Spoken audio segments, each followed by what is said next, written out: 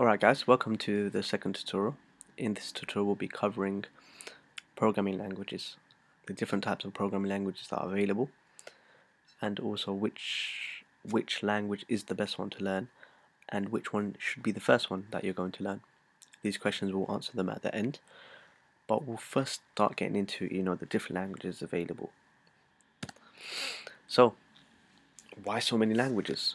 You've probably heard of many languages before actually clicking onto this tutorial. I'm sure you've probably heard of Java, C, HTML, PHP, ASP. You've heard of all of these different languages, but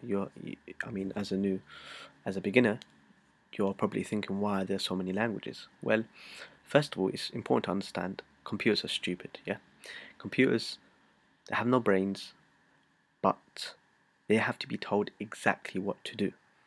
Exactly what to do. You tell a computer 1 + 1, they'll do the calculation. They'll come out with 2. But if you tell them something and they do something which you did not expect, then it's most likely your fault. It's most likely a logical error that you've made on your behalf. We'll get more into that later on in the course, but for now just understand that whatever you tell a computer to do, they will do it. But they're stupid in the sense that if you don't tell them exactly what to do, they will not do what you expect them to do. Computers only understand machine code. So what do I mean by machine code? Well, machine code boils down to zeros and ones. Computers only understand zeros and ones. Now, it sounds a bit peculiar. What do I actually mean by that? Well, in the olden days when the computers first came out and programmers used to program for these computers, they would have to write code in using zeros and ones. With zeros and ones, because this is the only language computers could understand. So that was very cumbersome, especially at the beginning. And imagine writing that now. I mean, that doesn't really exist today. We don't have that. But that was, right from the beginning, that was understandable. But later on, there was a need to develop a language. This is where the concept of programming language comes in.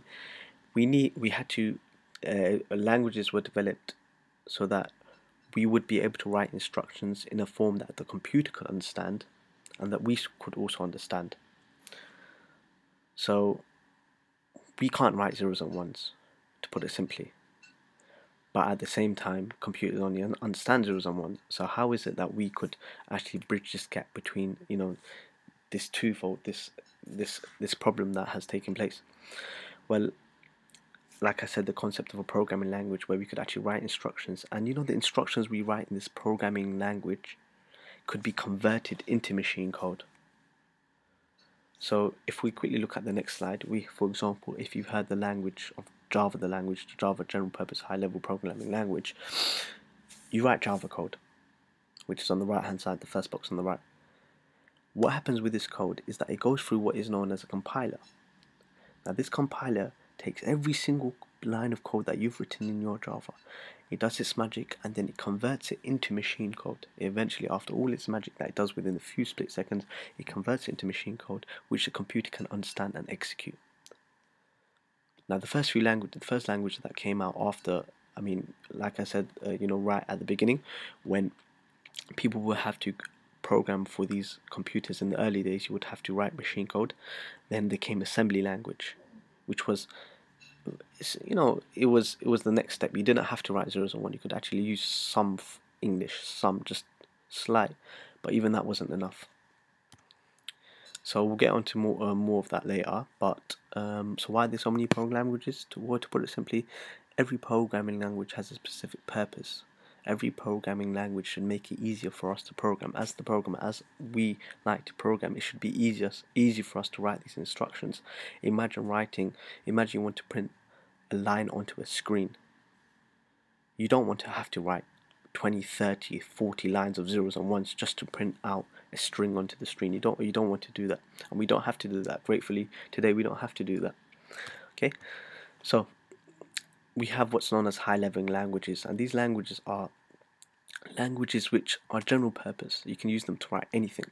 And the first few languages that were developed at first were COBOL, Fortran, BASIC, and Pascal. I'm sure you won't really deal with these languages, but these general purpose languages could actually write anything. We're talking about being able to write accounting software, word processors, flight simulators, drivers, and we have many more of these high-level languages. We also have Java, we have C, we have C++, and these are all these can all be used to write general purpose languages.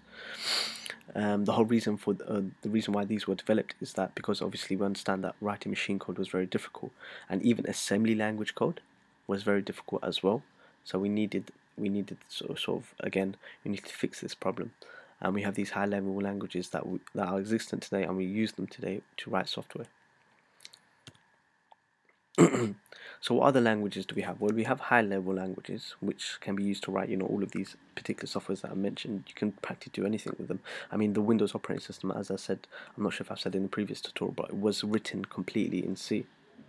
So that's how powerful these languages are. But you also have other programming languages. You have database programming languages. What is a database? Well, a database is basically an application that stores information, and you retrieve that information from that database. Now, most businesses today use databases. They have a whole client base. Database stores all of their customers, their details, and we're talking about their address, phone number, contact number, and all of these database, on mainframe computers, for companies that store large amounts of data in the database, you have this language that is most common and is frequently used today, and it's called structured query language, which is SQL, and it's used to manipulate large amounts of data on big mainframe computers, massive computers. So an example of this, well, for example, when you log into Amazon, how many customers has Amazon got? I don't know, but I know they've got millions. We're talking about millions and millions of customers. Now, Amazon obviously have to store all of this information. They have to store all of the names of these customers, their related details, and we're talking about everything from credit cards to addresses to phone numbers, and this all needs to be stored on the database. But at the same time, when you log into Amazon, if you notice that it only takes 5 seconds, it only takes 3-5 seconds depending on your internet connection, for your information to actually be verified. So what is the process? Well, how does this actually work? Well, you type in your login details. You click in the login button. What happens? Your login details are sent to Amazon servers. Amazon servers then query the database server, which stores, large amounts of data, queries that, finds to see if that, your login details are correct, if it matches, and then returns an acknowledgement to, say that, yeah, your login details do match, and then logs you in and then creates a session, and then you've got a session cookie for that as well. So all of that happens within 5 seconds. SQL is a very powerful language, and it can be. This is the reason why it is the database programming language that really does manipulate large amounts of data and does it very quickly, very fast, very efficiently. So we've talked about high-level programming languages. We've talked about database programming. You also have web programming. When you visit websites, for example, your browser is a piece of software. When you visit a website, your browser needs to be able to take a website and display it correctly. What do I mean by that? Well, every single website is written in some form of HTML, and this tells the browser how to display the web page. It's used to display the content on the web page, graphical elements, and this is how it was right at the beginning. You could display text, and then you would visit a website. In the really early days, you didn't have graphics, you didn't even have images. You could just view text, but even that was a big achievement. To be able to to actually visit a website and have the text displayed in your browser was a big achievement. I mean, in the olden days. Now you have much more than that. You can actually display graphics and sound, video, etc. But also you have even more than that. You have all of these other languages that facilitate for interaction: JavaScript, XML, PHP, and CSS, which CSS is used to color web pages to give it nice, formatting and design. PHP actually is a language that is used to interacting with the user. For example, login pages. You've seen everyone's logged in. I'm sure you've logged into a page before. Whatever website it may be, it might use some form of PHP or maybe ASP. All of these languages actually facilitate for interaction. So filling in forms, etc. So after all of these, you've got high-level languages, you've got database programming, you've got web programming, and you have many more. But I just wanted to give you a brief idea. Hopefully, I haven't bogged you down with too much information. So you know the two questions I asked at first, what are the, or that I mentioned at first, what would be the best language to learn, and the first language to learn. Okay, let's answer the first one. First language to learn. Well, like I said, every single language will actually utilize these concepts that I will be teaching throughout this course. So this doesn't mean the answer to this question doesn't mean that you should stop watching the videos. I'm not sort of advertising these videos, but I'm saying that finish this course first, learn all the concepts, etc., and then ask yourself the question: what is the first language to learn? And it depends on your needs. Do you want to become a database programmer? Do you actually want to develop databases, or do you want to develop general purpose applications? If you want to develop general purpose applications, then you would use a high level programming language. If you want to become a web developer, developing content management systems or websites, then you would go for HTML, PHP route. So it all depends on what you want to do. What is the best language to learn? Well, there is no best language. Every single language has a purpose. Every single language has a specific purpose, as I've already mentioned. So there is no best language to learn. So the more important question out of these two is, what is the first language to learn? If you want to go for the general purpose route, that you just want to create programs, that can do fancy things at the beginning, but obviously at the same time, you don't want to be bogged down with too much information. You don't have to learn C straight away. I mean, it will be too much for a beginner at first. So after this course, I would recommend, if you want to become a general purpose programmer, or you want to take that route, then you learn Visual Basic. Visual Basic is very easy. It's a very easy programming language. The syntax is very easy. It's easy to pick up, and then afterwards, from Visual Basic, you can go into learning maybe Java or C, etc. If you want to become a web developer, obviously the first thing you would have to learn is HTML and then CSS, and then you can actually learn PHP and ASP, etc.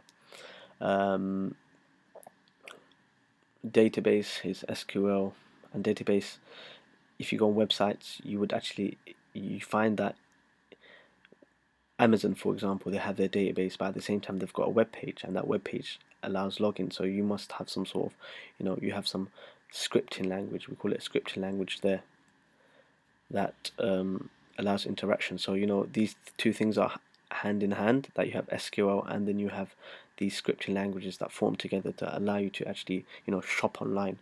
So if you want to take that route, then you would have to learn again SQL or one of these scripting languages as well on top of that database programming language. So it all depends what you want to do at the end of the day.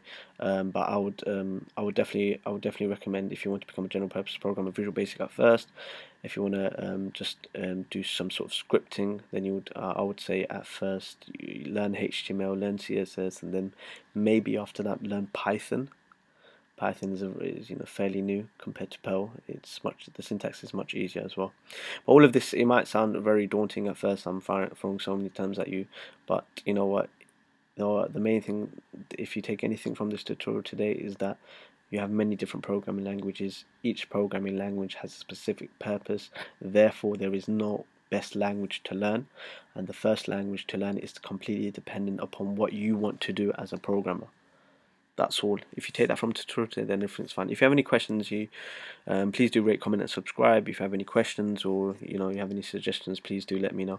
Visit the website, by the way, the blog. I have a blog up there. I will be uploading content very soon, and I have been uploading for the past year. So do visit the blog if you can. It's pcb0x.net. Thank you for your time, and see you later. Bye.